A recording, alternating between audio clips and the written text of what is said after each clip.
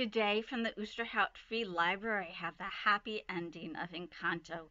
Disney's Encanto was adapted by Angela Cervantes, published by Random House. I'm Miss Melissa, and we're going to follow the butterflies. Now, Disney put a lot of effort into making sure that Encanto reflected the culture and landscape of Colombia, so I wasn't surprised to learn that it has more butterflies than most places. At the end of the story, we'll follow those butterflies to some fascinating information. Now, we're hearing some more of Abuela's vision, why it was so hard for her to deal with her family sometimes. As time went by and her children grew up, her grip on the family tightened, and so did her demands and expectations. Each member of the family had to make the Madrigals proud. They had to earn the miracle. Each time grandchildren were born, and each of them received a gift, except Maribel. After that night, when the door faded for Maribel, Abuela began to shun her. Then the crack showed up, threatening everything Abuela had promised Pedro. Their home, their beautiful and spirited casita, was now a pile of rubble, the family bickering and splintering. Abuela could do nothing but hold tight to her ring of keys. She felt as though she had failed. Abuela's voice brought Maribel back to the present, where they gazed out across the river. I was given a miracle, a second chance, and I was so afraid to lose it that I lost sight of who his sacrifice was for, Abuela said with a defeated look. If Pedro could see me now, he would be so disappointed. She looked at Maribel. You never hurt our family, Maribel. We are broken because of me. As the words poured out, Abuela seemed shocked to have admitted it out loud. Maribel looked up at Abuela, understanding why she had been so hard and so strong for so long. She had been through so much. She had fled her home, lost her husband, and raised 3 children by herself.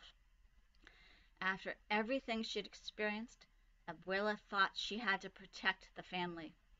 As they sat there, a butterfly fluttered onto a reed in the middle of the river. Maribel stared at it transfixed. Where had she seen that butterfly before? The vision! Bruno had said to follow the butterfly. Maribel had an idea. She took off her shoes and then unfastened Abuela's shoes as well. Holding hands, they waded out into the water together. Long ago, Maribel said, you and Abuela had to flee your home. They walked deeper into the water. You carried so much for so long because there's nothing you care about more than our family. We were saved because of you, and there's no burden you ever need carry by yourself again, because whatever comes our way, we will carry it with you. As Abuela let Maribel's words soak in, her heart opened. Suddenly the sun peeked through the clouds, illuminating the river. Abuela looked at Maribel in awe. She saw her clearly for the first time. I asked my Pedro for help. Maribel, he sent me you, she said, oozing love and pride. She gently touched Maribel's face. As Abuela embraced Maribel, the water swirled and hundreds of butterflies rose up, fluttering about. Maribel and her Abuela watched them with tears streaming down their faces. As they held hands and returned to the river bank, a loud commotion approached from the trees. She didn't do this! Bruno yelled from atop a horse. He jumped down and confronted Abuela. I gave her a vision. It was me. I was like, go, and she was like, no. She only wanted to help, he stammered breathlessly. I don't care what you think of me, but if you're too stubborn to... Abuela silenced him with a long, loving embrace. Brunito, she said softly. Bruno gazed at Maribel, confused. I feel like I've missed something important, he said. Come on, Maribel exclaimed, jumping on the horse. She helped Abuela up, then Bruno. What's happening? Where are we going? Bruno asked. Home, Maribel said. They raced off, following the trail of butterflies back to the Encanto. Back at the ruins of Casito, darkness loomed over the land.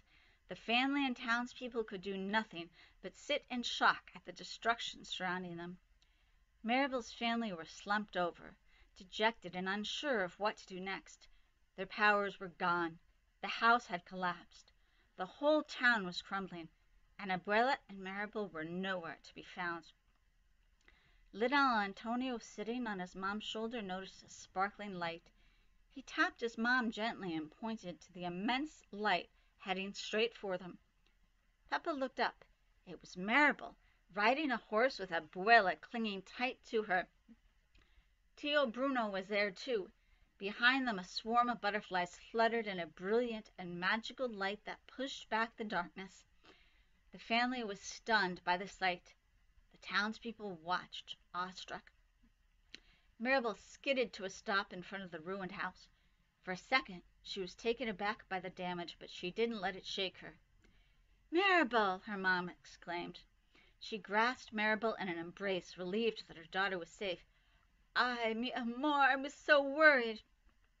"Mama, we're going to be okay," Maribel insisted. Maribel's family gathered around her. She began to share what she'd seen and witnessed near the river. Abuela joined in, bringing Tio Bruno into the family once more. The family could hardly believe it. Bruno was back, and they were not afraid. They'd actually missed him so much. All their stories about him. They had forgotten how soft-spoken and kind and creative he was. One by one, each of them shared their sincere feelings, their fears, and their desires.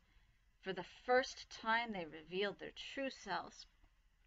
For so long, they hadn't really seen each other, but now their eyes were opened. They started to pick up the rubble around them piece by piece. The townspeople stepped forward, uncertain but wanting to help. The madrigals quickly welcomed their help as they began to put Casita back together, one stone, one wall, and one door at a time. Handsome Mariano rushed to Dolores' side and helped her. She smiled at him with a twinkle in her eye, and as the family and townspeople worked through the night, the rubble began to look like Casita once again. Once they were done, Maribel and her family stood in front of their home to inspect their work. People started lighting candles, admiring the house in front of them.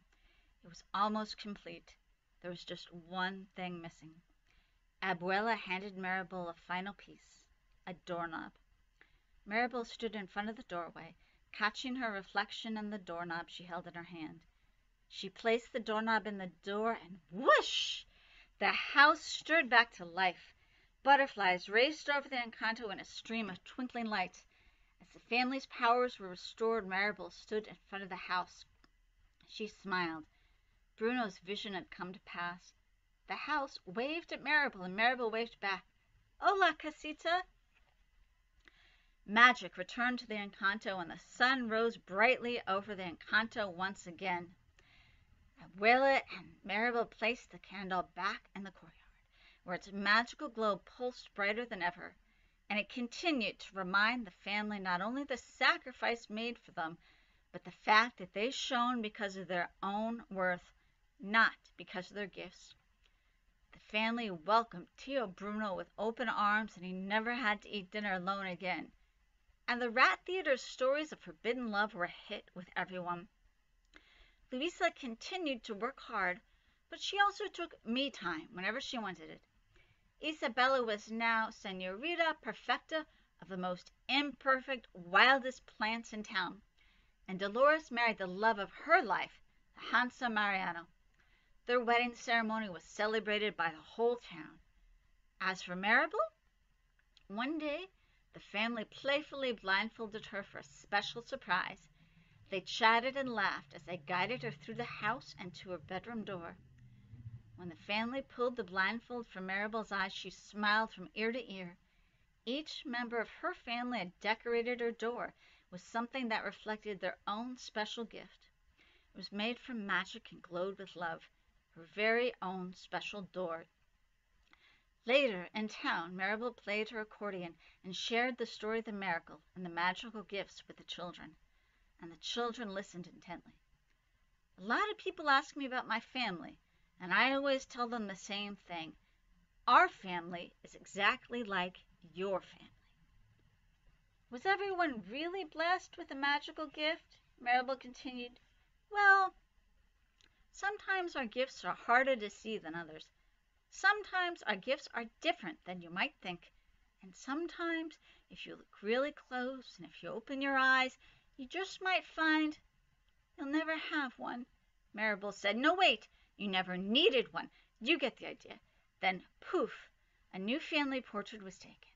In it, everyone posed with their goofiest face. The best part, it was hung on the family wall. Maribel was no longer unseen.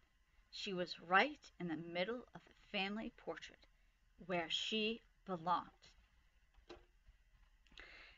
That's the end of Encanto. I'll be back with another book soon. And now I have some fascinating information about the butterflies of Colombia. I hope you enjoyed Encanto.